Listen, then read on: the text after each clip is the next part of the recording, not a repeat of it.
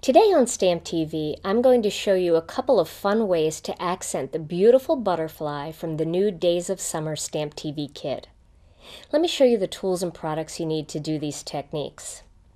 First, you're going to need a Versamark pad.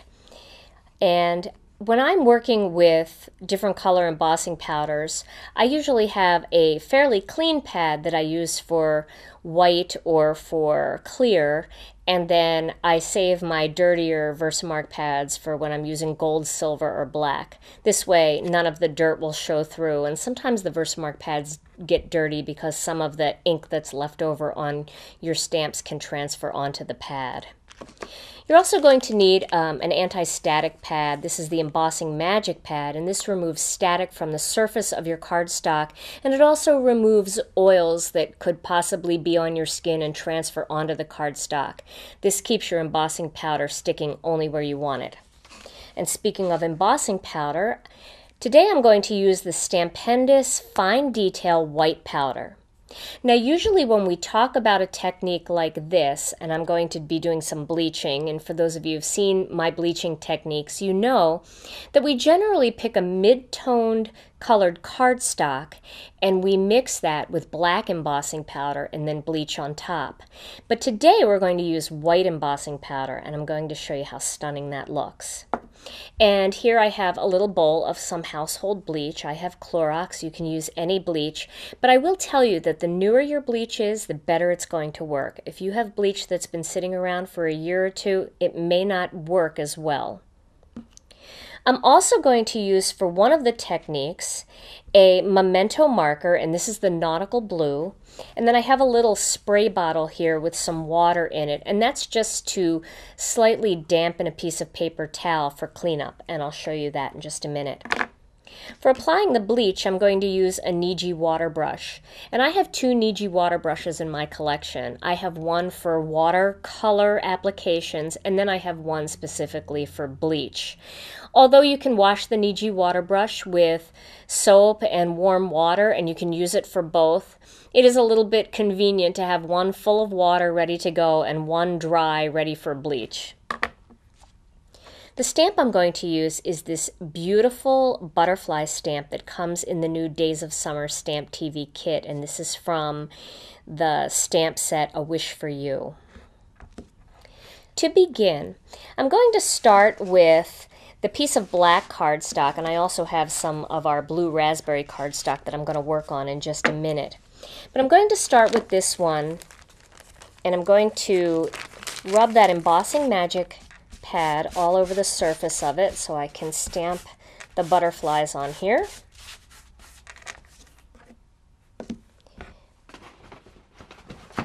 I also have a little folded piece of cardstock here for my embossing powder. I'm just going to put that off to the side for a second. So I'm going to ink up this butterfly, and I'm going to stamp it going in all different directions. I'm going to start in the middle with the full butterfly, so I have one full one. And then I'm going to stamp them in different directions, kind of going off of that little strip of cardstock.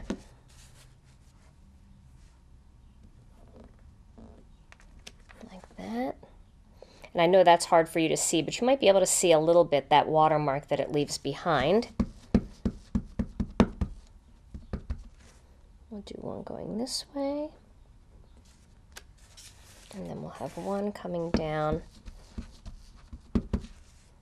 from this direction. Okay. Now I'm going to put that away for now. And then I'm going to grab that embossing powder and sprinkle that on top of this strip of cardstock. If you have any that's stuck anywhere, you can get that off before you emboss. Some people like to use a little paintbrush, just a dry paintbrush, and just dust it off. I'm using my nails since I don't have a paintbrush handy.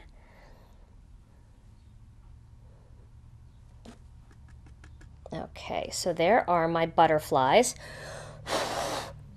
Blow away any excess. There we go. Okay, and that's ready to emboss, but I do want to get this powder out of the way so I don't heat set that as well. And then I'm going to use my Marvy heat tool and emboss this. Now the white is very easy to see when it's done because as it becomes embossed, it gets much brighter white.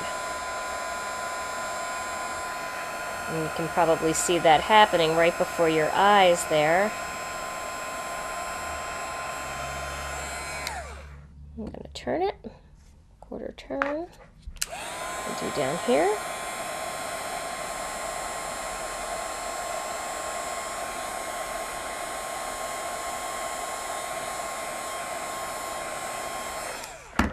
And now that this area up top is cool, one little trick for embossing is to use a clothespin to hold your piece of cardstock. I've done that as well, but none of those tools seem to be with me today, so I have to do it the old-fashioned way.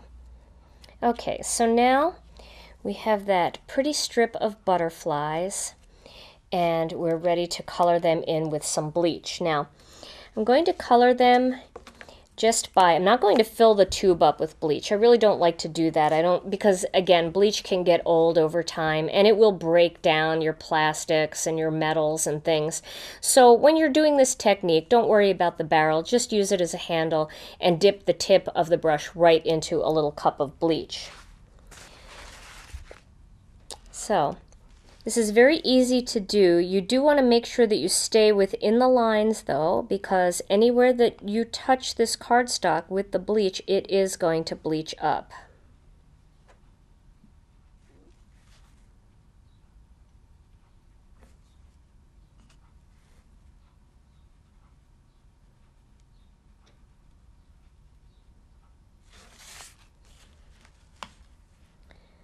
You can see every piece of cardstock that you bleach is going to come up a little bit differently. It all depends on how highly pigmented the dye is. Now let's hit that with a little bit of heat here. I like to turn it over too and heat it from the other side a little bit, and that helps the color start to come up. Can you see it's coming up a little bit brown? It's getting lighter. And it's kind of fun because you never really know what color you're going to get out of that. See that beautiful brown in there? All those little brown tones? And if there are areas that you missed, you're going to be able to see areas that you missed with the bleach, so you can go back over them again. And you want to do all of your butterflies that way. Makes a huge difference when you're bleaching with white embossing powder instead of black embossing powder on that mid-tone cardstock. It's just a completely different look, and it's so vibrant and so interesting. And again, try a lot of different color cardstocks. Try a navy, try a dark chocolate. Try some of those darker, deeper tones and see what color they bleach up, because you might be surprised. It might not be what you expected. Okay, and you can see some of this is starting to come up, but I'm going to bleach it. I'm going to heat it again a little bit.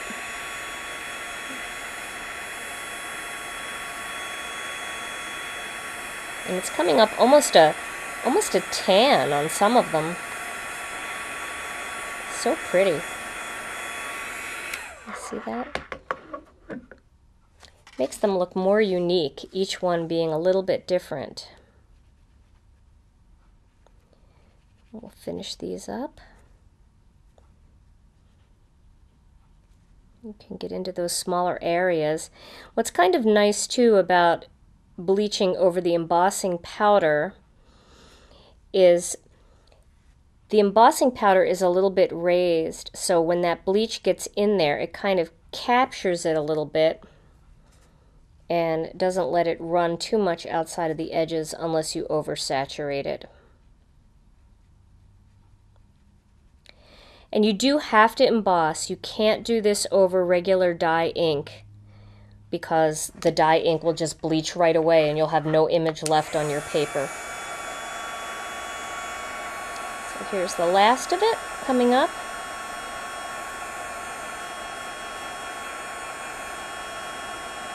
And it's funny, some of these little spots in here are coming up a chocolate brown and others are coming up a really pale tan. So throughout the one piece of cardstock, you're going to kind of get a multicolored look. So you can see how pretty that is. Really different. So that is highlighting. That is bringing that color up inside that embossed image. Now I'm going to show you a little bit of low lighting. And for those of you who don't like to work with bleach, this is a really fun switch, kind of a twist on this same technique. So let me put this little piece aside here. And we're going to do the same thing with this one. We're going to start by taking that embossing magic pad, and then we're going to stamp those butterflies all over this piece. And I'll do one butterfly here to show you what it looks like, and then I'll show you my finished card projects for these two techniques, and you'll be able to see how pretty they look. So we'll take that same embossing powder and emboss this butterfly. Get rid of that excess powder. And I'm going to hit this with my Marvy heat gun. You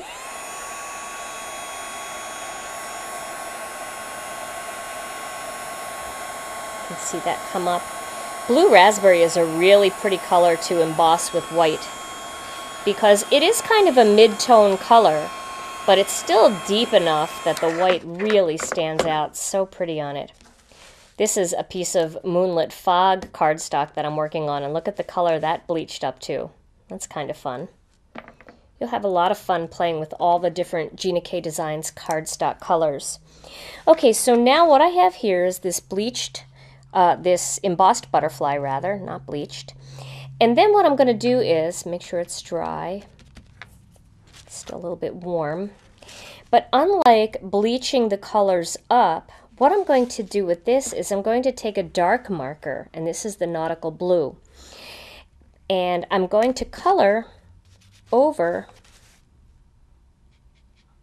the different areas of this butterfly. Now, if you get nautical blue outside the lines, which it's just fine to do that, because I'll show you what you're going to do next. Because you have embossing powder on there and you're using a water-based marker, it's not going to stick to that embossing powder. So even though you might be going over the lines a little bit, you'll see it pool up on top when you get into those finer lines. You'll see it pool up on top of the set embossing powder. It won't stick to it. And this way you can really fill in all your little lines there and not worry about going outside the lines, because you're going to be able to clean it up. Now I have a little piece of paper towel here, and I'm going to take that little water spritzer and just mist over that, just to dampen it a little bit. I don't want it to be sopping wet, just a little bit damp. And then I'm going to just rub that right over the butterfly and clean up all the excess ink. See, that'll come off. And all that's left behind is that beautiful white embossing powder and all that deep, dark, vibrant ink from your marker that's all inside that detail. So that would almost be an impossible thing to stamp in a two-tone color and get it so precise. And what's fun about this is parts of it are raised and parts of it are flat. So if the person you send the card to rubs their finger over it, they're going to feel all that detail up against their finger as well. Now let me show you my finished card projects using both of these different highlighting and low lighting techniques. My first card is this one, and what I've done is I've used that little strip, and then I used the little greeting from the same stamp set, the A Wish for You mini stamp set, and I just made a little strip. I embossed it with a Cuttlebug folder for a little bit of texture behind it, and then I used the greeting and cut that out with a classic Nestabilities, a Spellbinders Nestabilities oval and scalloped oval, and used some 1/4-inch pop dots to pop that up. And then I just tied 2 pieces of ribbon in a knot together and trimmed the ends off and just kind of straightened them out so that they looked like a pretty bow, and adhered that onto my card with a glue dot. So that's one look, and with that same exact stamp set and same exact stamps, here is the low light look, where I used one of the pattern papers from the Summer Brights pattern paper pack. This comes in your kit. And then I low lighted all those beautiful butterflies and took the same greeting and cut it out with one of the Grommet Tags Spellbinders dies, and then put a little bit of this black and white gingham that's also in the kit over that little free edge there of this panel to kind of divide the greeting and the focal image. So 2 very different looks from the same 2 stamps, and a very similar technique, one highlighting and one low lighting. Whether you're embossing on mid-toned or dark-toned cardstock, try mixing bleach and markers together for a multicolored image. The more colors you add, the more exciting looks you will achieve.